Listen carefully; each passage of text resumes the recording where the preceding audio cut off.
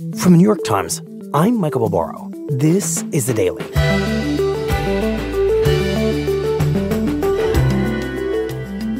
On Friday, the U.S. government reported that over the past year, the federal deficit, the gap between what the U.S. spent and what it earned, doubled to nearly $2 trillion.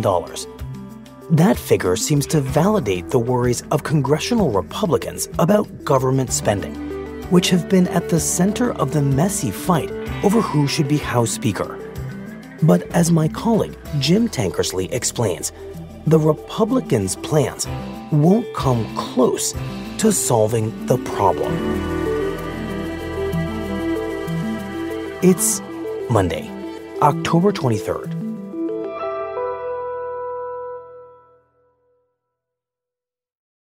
So, Jim, $2 trillion, we now know, is our deficit for just the last year. And I'm not an economist. That seems like a huge number. And I'd like you to put that into perspective.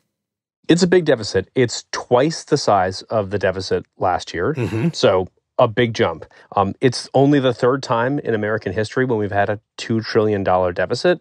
And the first two were in the depths of the pandemic. And we're in a really different economic place than we were those last $2 trillion deficits. We're not just reopening from the pandemic. We're back. And usually when an economy is growing rapidly, like our economy has been over the last year, deficits go down. But this one did not.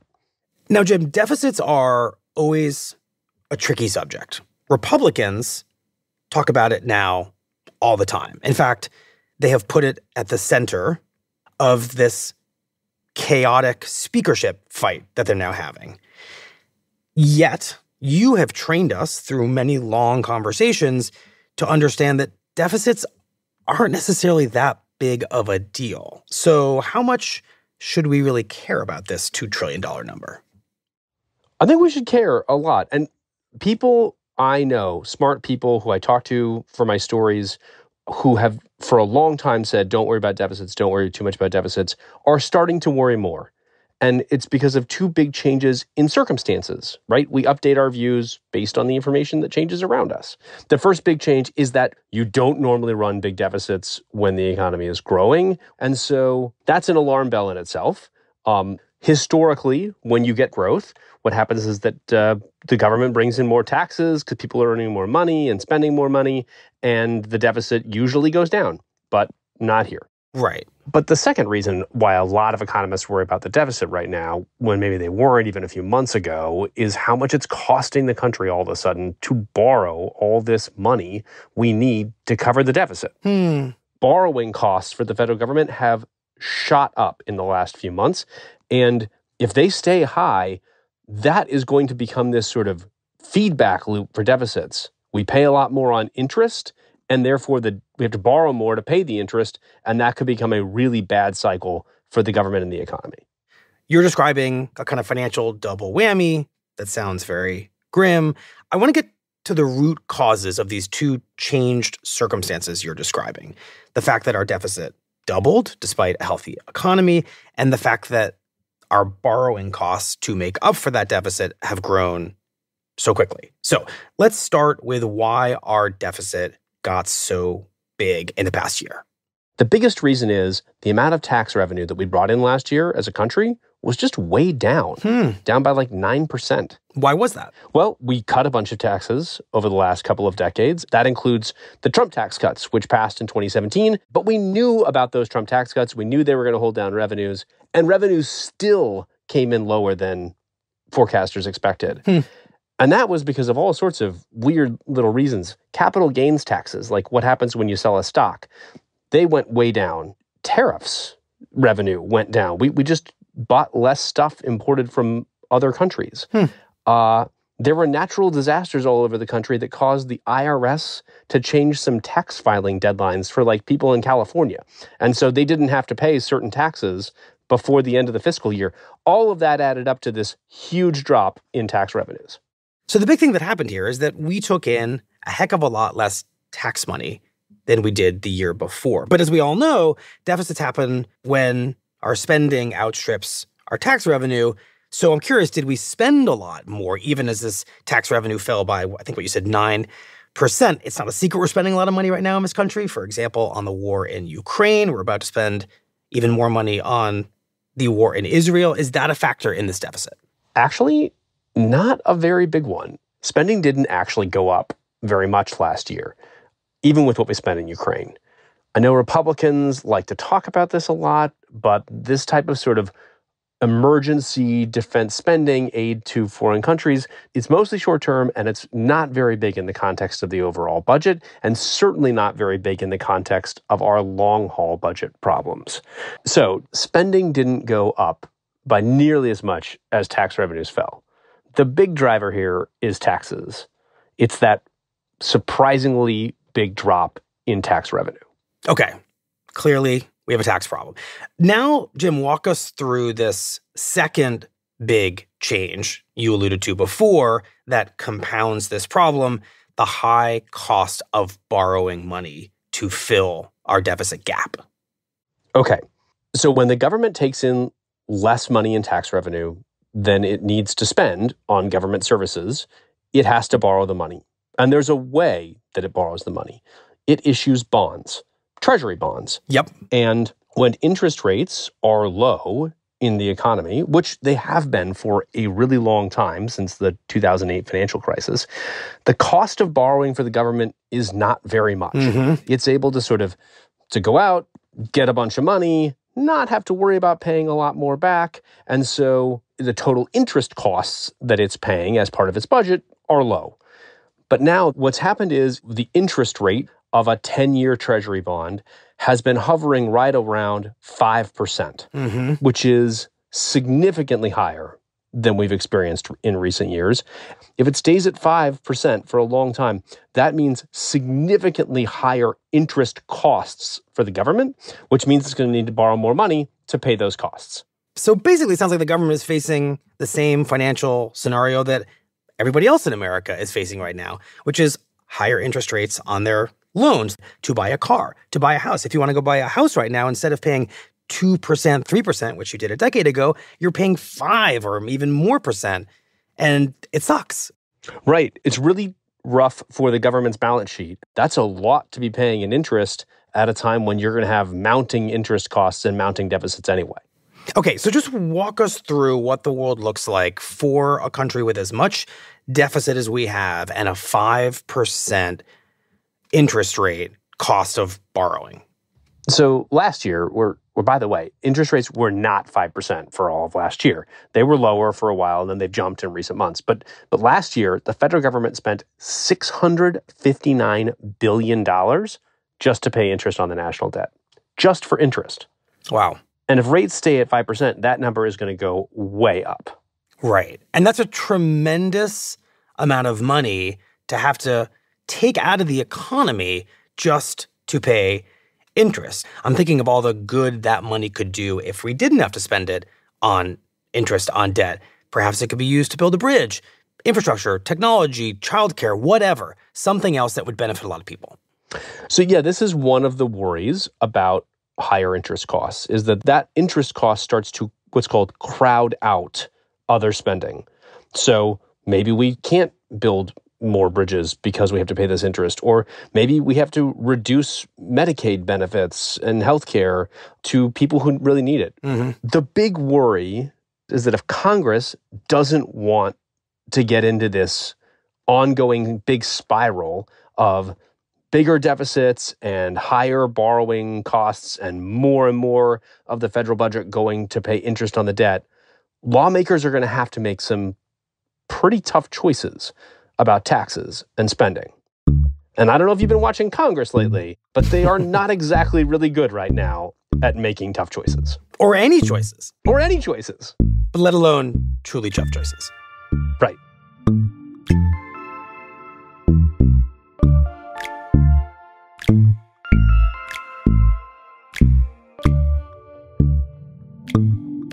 We'll be right back.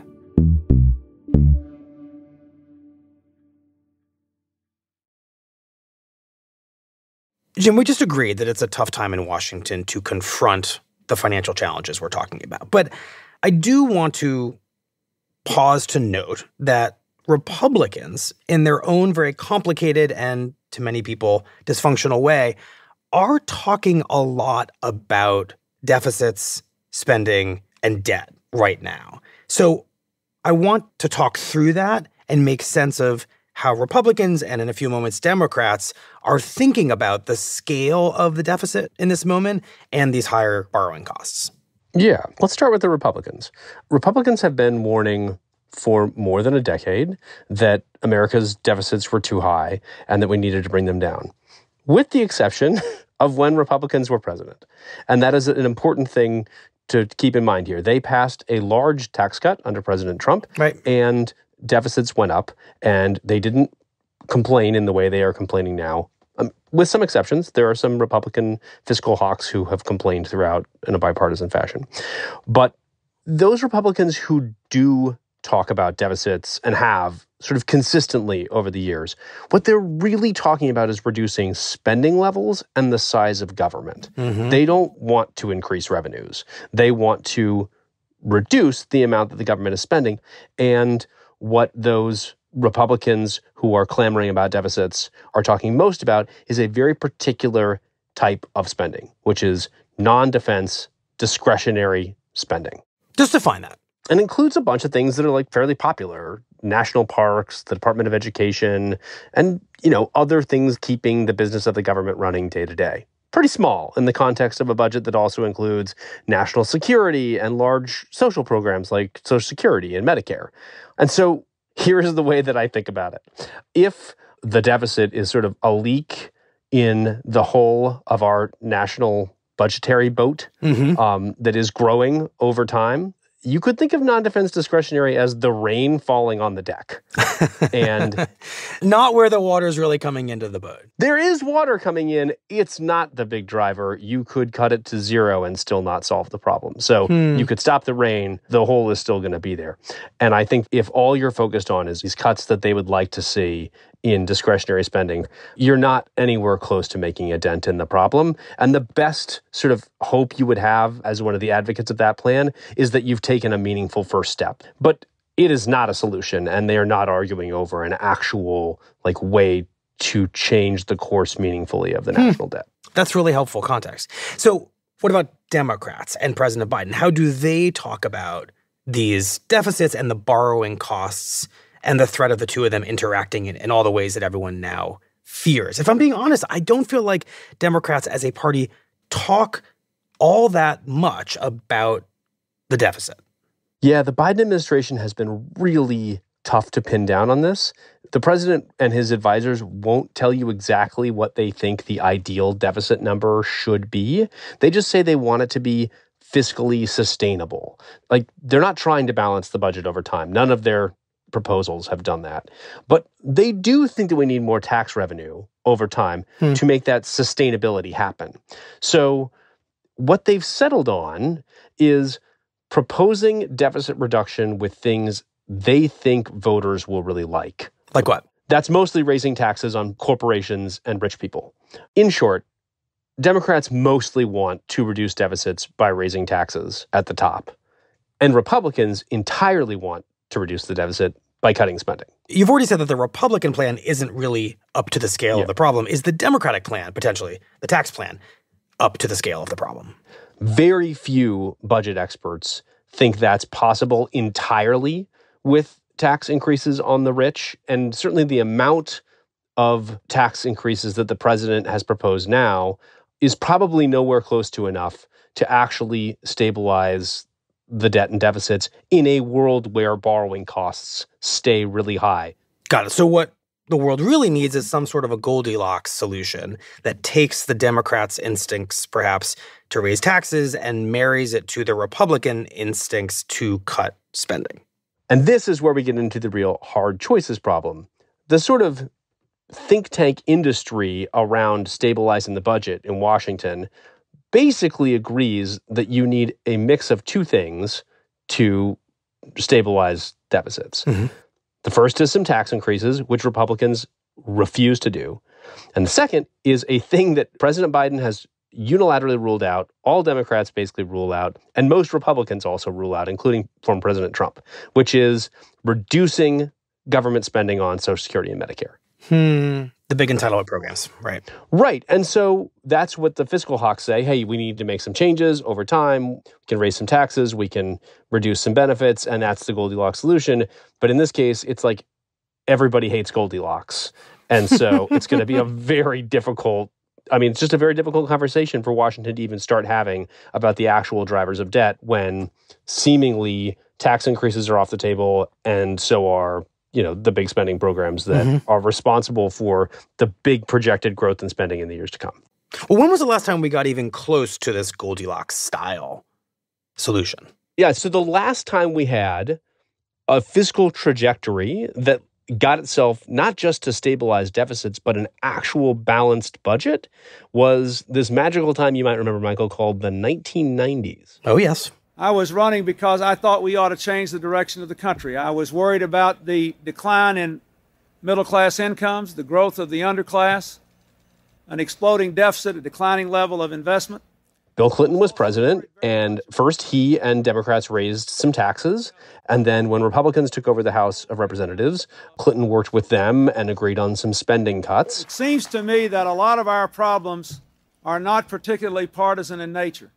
Clinton would make a point about this. Having said that, I'd like to now bring the Speaker on, let him say a word or two, and then we'll get on with your questions. Mr. Speaker? Early on, he even did a town hall with the Republican Speaker of the House, Newt Gingrich, to just talk about how they were going to bring down the deficit together. I believe in this process, working with the President, with the House and the Senate, with the governors.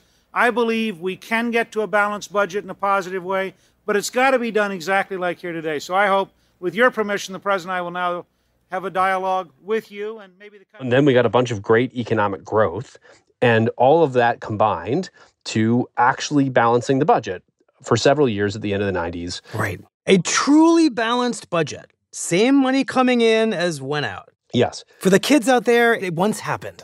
It once happened. And I think really crucially, the sort of engine behind Clinton's efforts to do that was an actual economic theory that has now become associated with the guy who was his Treasury Secretary, Robert Rubin, Rubinomics. And the idea of Rubinomics was, if you can reduce the deficit and maybe even balance the budget, then you can actually stoke more economic growth. And you do that because lower deficits help to relieve pressure on interest rates. They can help interest rates fall in the economy. And the idea being, lower interest rates mean more people borrow money to buy houses or cars or whatever. There's more economic activity. Right. You can get a growth bang for deficit reduction. And that theory totally fell out of favor among Democrats in particular in the last couple of decades. Why? Because economic conditions changed. Interest rates were low, and there wasn't going to be much of a bang for deficit reduction in reducing rates that were basically zero across the economy. But now that they're climbing again, now that that 10-year Treasury is back around 5%, you start to hear some whispers from some people around Washington about, could Rubinomics make a comeback? Could Democrats, Republicans work together to reduce the deficit and by bringing down the deficit sort of stoke more growth? And lower the cost of all that borrowing. And lower the cost of all that borrowing. Exactly. And so I'm not saying we're there yet, but there is speculation that we may be nearing another one of these Rubinite moments where a reduced deficit could help grow the economy and create sort of a virtuous cycle where more growth helps bring down the deficit further in the future. Right. And government money is freed up to do the kinds of things we were talking about before, like maybe invest in childcare. And if the government invests in childcare, maybe a parent who puts their kid in childcare opens a business, and that business is a success, and it generates more tax revenue, which we know from last year we need. That's the virtuous cycle you're talking about. Lots of good things can happen. That would be sort of the Platonic ideal of the virtuous cycle there, or the Rubinite ideal of the virtuous cycle there, you might say. But this is the part where I guess we have to be very honest that neither party, even if they decided one day that Rubinomics was the solution, seem all that inclined to accept the version of economic events that would be required to pull it off, right? Democrats don't want spending cuts, Republicans don't want tax increases, and Congress is split in this moment. Yeah, it's basically impossible for me to imagine President Biden standing up, giving a State of the Union speech and saying, we need trillions of dollars of new taxes on rich people and corporations in order to bring down the deficit. We're not going to spend the money on anything else. We're going to bring down the deficit. And Republicans applauding him and sending him a bill to do it. I just don't think that's possible. They have opposed tax increases as a party for a very long time, and I don't think there's any chance they would go for something like that.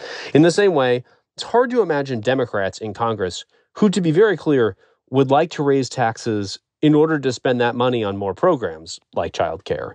Like, it's hard to imagine them agreeing to even steeper cuts in spending, from Republicans, particularly ones that touch cherished programs like Social Security and Medicare. That's not where they are as a party either. And so you're at this moment where really it is very difficult to imagine either party adopting the other party's view of what vehicle is the right one to take to reducing the deficit, even if they could agree that reducing the deficit might be a good thing. And so I think probably what you're really looking at is more economic disruption as possibly the only thing that could be a forcing agent, by which I mean, if you think a 5% bond yield is bad, wait till it goes higher. If borrowing costs go from 5 to 6 to 7 to 8, you might see people's positions change a bit, but I don't even know then. I really think that the fiscal problem is so wrapped up in the great political impasse that we are in this country and the sort of inability of lawmakers to find common ground that it seems very difficult to imagine anything close to a resolution for this anytime soon.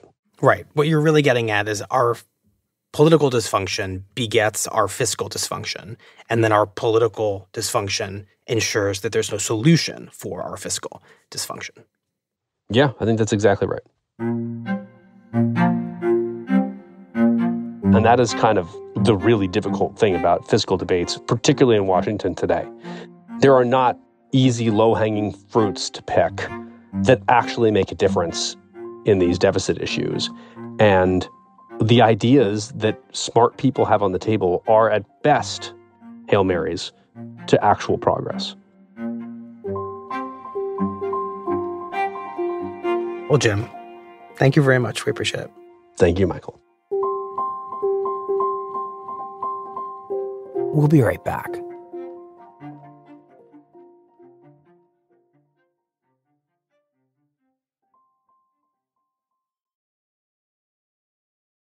Here's what else you need to know today. With an Israeli ground invasion imminent, Egypt opened its border to allow for humanitarian aid to enter Gaza for the first time since the war began.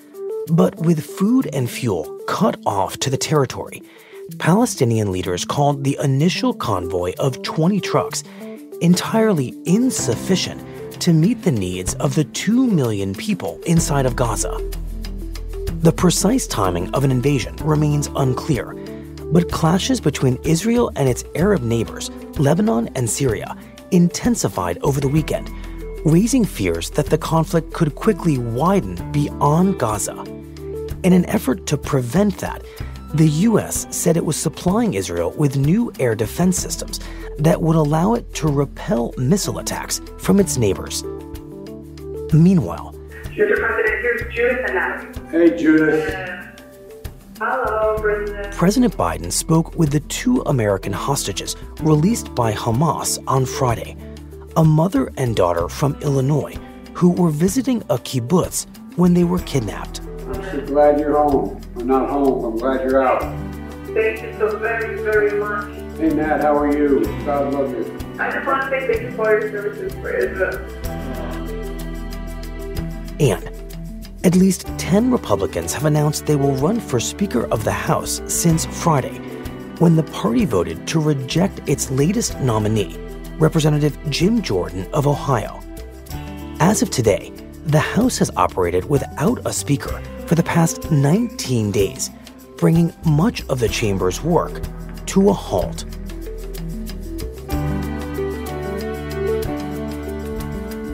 Today's episode was produced by Alex Stern, Eric Krupke, Summer Tamad, Jessica Chung, and Sydney Harper. It was edited by Mark George and Lisa Chow. contains original music by Marian Lozano and Alicia Baitu, and was engineered by Chris Wood. Our theme music is by Jim Brunberg and Ben Landsberg of Wonderly.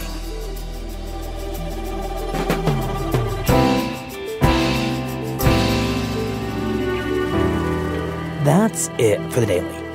I'm Michael Barbaro. See you tomorrow.